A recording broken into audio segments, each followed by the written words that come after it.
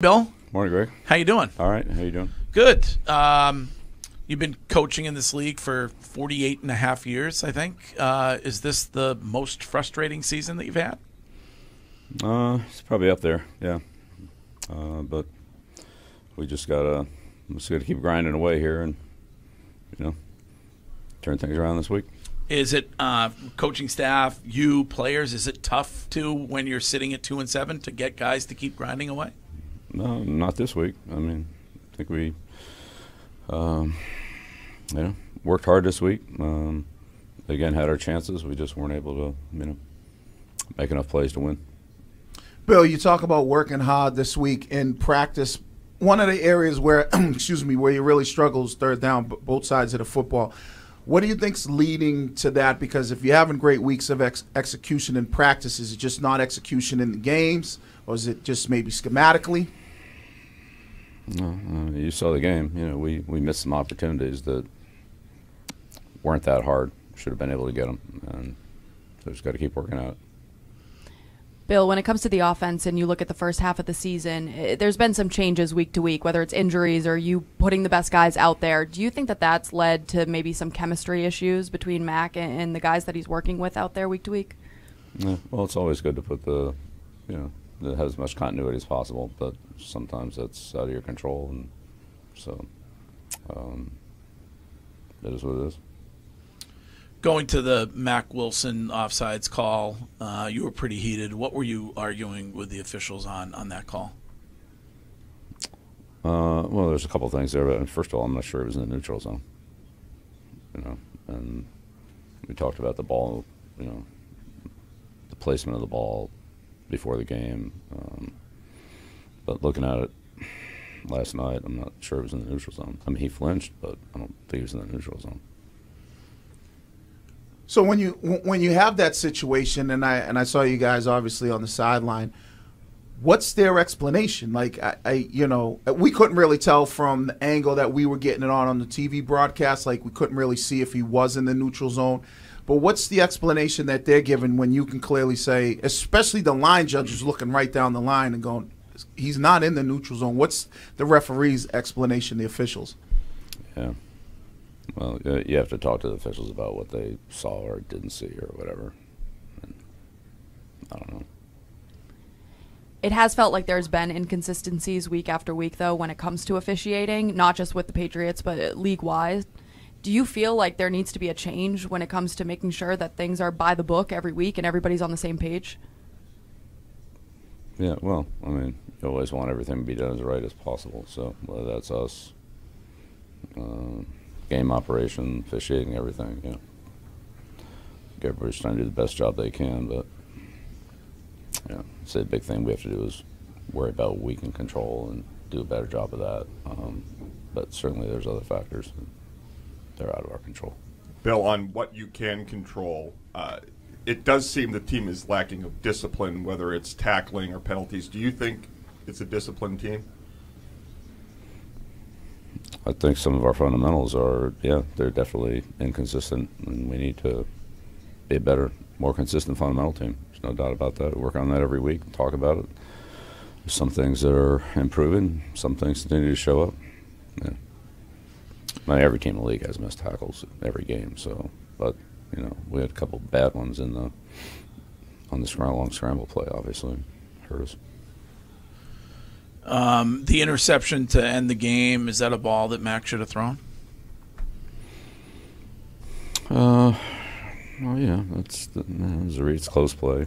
Had hands on the ball. Bill, when you talk about the missed tackles, I know it's got to be, or is it difficult because of the new kind of format in the sense of, trying to player safety and not being able to tackle as much in practice, whether that's throughout training camp, during the week? Has that affected, like you said, it's just everybody throughout the league, they're just some of the tackling because of the new kind of practice schedule? I think blocking and tackling fundamentals are what they are. You work on them every week, then you have to execute them in the game. So it's a challenge for everybody. Same for us. there was some lip reading going on during the game, broadcast-wise, and it looked like we could see Jonathan say to Robert, "We're just not good enough." Do you share that sentiment when it comes to this football team? Yeah, I don't know. You'd have to ask them about what they said. I don't know. Well, yeah, we didn't do enough yesterday. Looking towards the Colts now, obviously a weird week with you guys traveling to Germany. How difficult is that? Does that throw a wrench in your week, or are you guys, everybody has to deal with changes week to week when traveling? This is kind of a big one. How different is the preparation for the Colts this week compared to a normal week? Yeah, well, quite different. We'll leave Thursday after practice and, lose the time going over there, show up Friday morning. So, we've done it before on the trips to London. So it's the same general idea. Yeah, it's a little bit different. We'll have to adjust to it just like, the Colts will have to make an adjustment. So that is what it is. Was it your decision to leave on a Thursday? How did that go? Because I've seen some teams that are traveling abroad go on Mondays, or, what made you guys decide to go Thursday? I feel like that's the best thing to do. And that's what we did in our other games over there. There's some adjustments to make, but I feel like that's the best thing to do. Are you a schnitzel guy? I don't know, maybe. The Diesel Direct player of the game was Pop Douglas. Seemed like he was a light, or maybe the term to use is a lighthouse in a darker day. A little bit about what Pop did yesterday. Yeah, well, Pop's been been involved in both the return game and offensively, with some occasional carries and playing slot receiver, and he's made some plays, made some yesterday. Gets the ball in his hands, he can make some yards with it. So if we can get him into space, and it's a good thing. I assume you speak with Robert Kraft frequently. Is he frustrated with the way this season has gone? Yeah, I would think you'd have to ask him about that. I don't want to speak for him, but yeah, I mean, everybody's frustrated with it. The coach's verdict presented by Catches Law Group, New England's injury pros at catcheslaw.com. Catches is proud to be the official law firm of the New England Patriots. Curtis? Bill, last week you said to Greg about the two full-time jobs that would have to be the head coach and the GM. I'm just curious, as just a general rule, what is the most difficult part of your day-to-day, your job as the coach of the Patriots? Yeah, I don't know. I mean, we just do what we do. Different things to do every day. Each day is a little bit different, but yeah, I enjoy what I'm doing. Try to do the best I can at it. Yeah, I think there was some interest in that answer because I think everybody has always assumed that you are the head coach of this football team and the GM of the football team. Is that kind of how it breaks down? Yeah, well, yes, but I mean, there's other people involved, and again, there's no way that one person, in my opinion, can do everything that needs to be done in those two roles. I mean, you need help from somebody. Somebody's got to make the final decision. I don't care what team it's on. Like, somebody has to have the final say, but there's a lot of work that goes into the process of doing that. And when it comes to that final decision, does that end up being you, or does that end up being Robert Kraft, or is that? It depends on what it is. There's a collection of things. So each one's a little bit different. Bill, you say that you enjoy what you're doing, and clearly, you love the game. You still got a lot of teaching and coaching left in you. And when things are difficult, you try to always stay within the moment. But as you move forward with your continued coaching career, do you still have that same passion and that same love that you've always had since day one? And do you feel like I still got plenty of gas left in the tank to coach a lot of these guys to, get us back to what we all expect? Yeah, I mean, I do the best I can every week, and I'm going to keep doing that and do it again this week against Indianapolis. Get through the game today and move on to Indy. So obviously, we all have to do a better job and work hard to do the best I can to help the team. I was at the game yesterday, and a bright spot for me, a moving point, and I know that you were in the locker room during halftime, but to watch 150 service members officially enter their time of service, it was moving for everybody in the stadium. I know that you have the utmost respect for our military. How important is a game like that, a salute to service game, in your mind?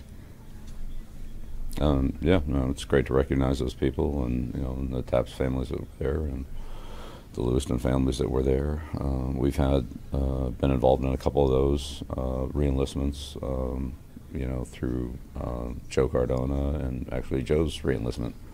So we've been involved in a couple of those. Those are good experiences for our team to understand what taking an oath to serve means, what you represent, what you're willing to give up, and how voluntary it is. And so it's pretty moving ceremony, and understanding what it is obviously pretty significant to the protection of our country, rights, and freedom. You answered post-game, but I just wanted to ask, in light of Jeff Howe report in The Athletic, when it comes to J.C. Jackson and Jack Jones, they started the game on the bench. That report is that it was performance-related. Is that? Yeah, I'm not going to get into that. All the decisions we make on personnel, but okay.